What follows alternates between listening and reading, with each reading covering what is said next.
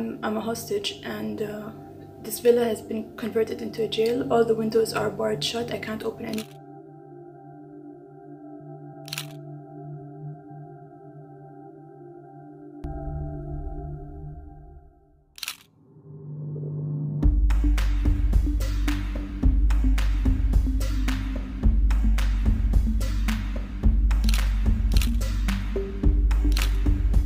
I don't know when I'll be released and what the conditions will be like when I'm released.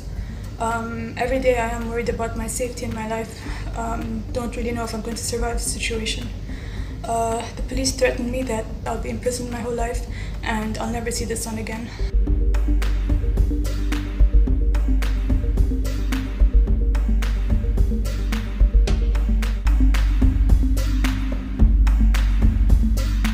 So I'm not allowed to drive. I'm not allowed to travel or leave Dubai at all. I can't. I haven't left the country since 2000. I've been asking a lot just to go traveling, to study, to do anything normal. They don't let me. That's my life basically. It's very restricted. I need to leave. I didn't hesitate. I would say yes, of course. That would be a great adventure.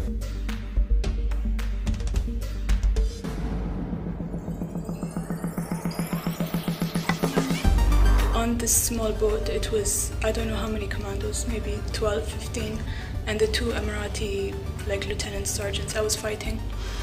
And this guy came with a small pouch, like a camouflage pouch, and he took out the needle and he injected me in my arm, and I was like fighting. I was saying, don't do that, don't do that, don't do that.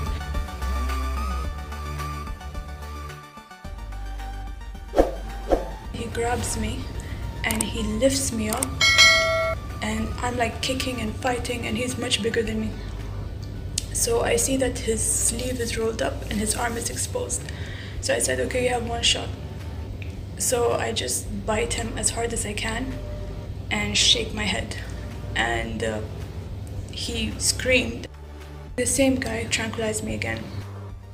They put me on a stretcher, and as they were carrying me up the steps of the private jet is when I passed out. Like, I lost consciousness. All I remember was the rocking and seeing the stairs, and then I just passed out. I've been here ever since. I've been by myself, solitary confinement, no access to medical help, no trial, no charge, nothing.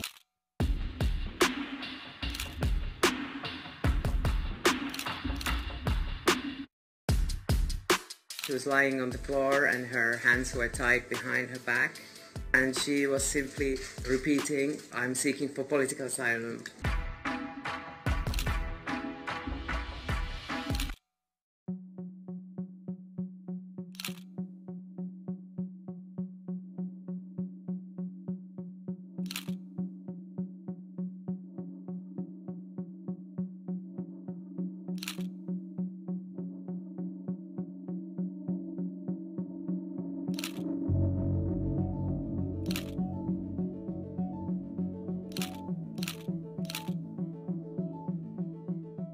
And she said to me it would be like a test to see how you will react around people after being in prison for so long. And if you act well, you react well, you're going to be out in a few days.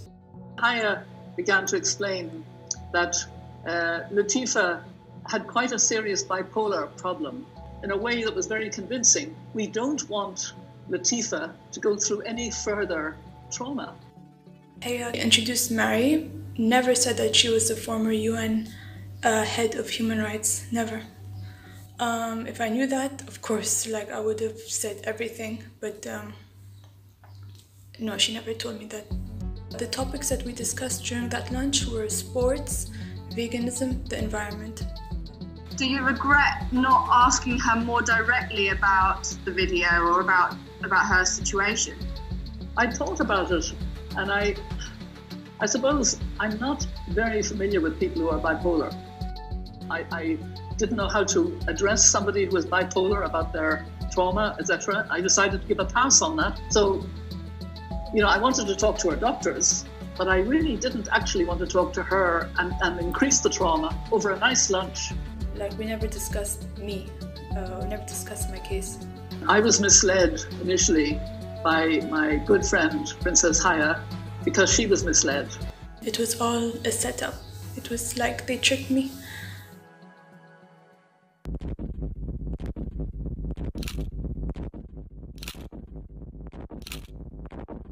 And the major international news is that my stepmother is getting a divorce.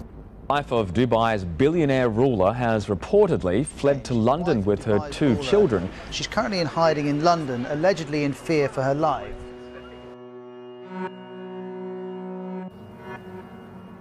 Today, we are here to celebrate all that women are achieving. We are incredibly grateful to be joined by His Highness Sheikh Mohammed.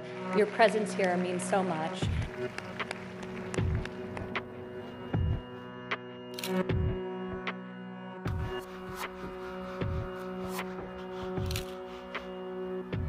Extraordinary and damning allegations of abduction and intimidation.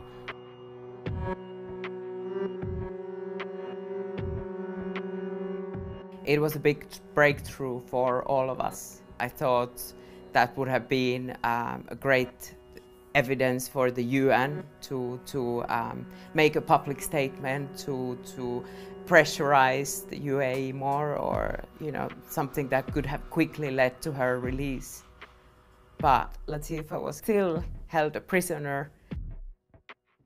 I'm just getting so tired of everything. It's like a circus.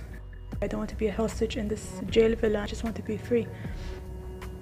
I don't know what they're planning to do with me. I really don't know. So the situation is getting more desperate every day, and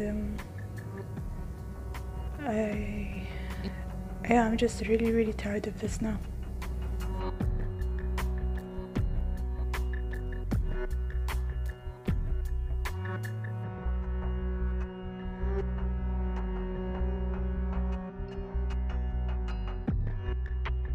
What if I don't get to speak to her again? If we assume that she was caught with the phone, her conditions now are probably a lot worse. Since a lot of time has passed, we've taken the decision to release some of this evidence. There's been some sleepless nights thinking about this, but it's time to do something. Simple. It's like, am I free or am I not free? I'm not free. So okay, the world is gonna know that I'm not free. I feel that she would want us to fight for her. Anybody who cares is gonna know that I'm not free, and I'm not gonna go along with their propaganda. It's just how I am.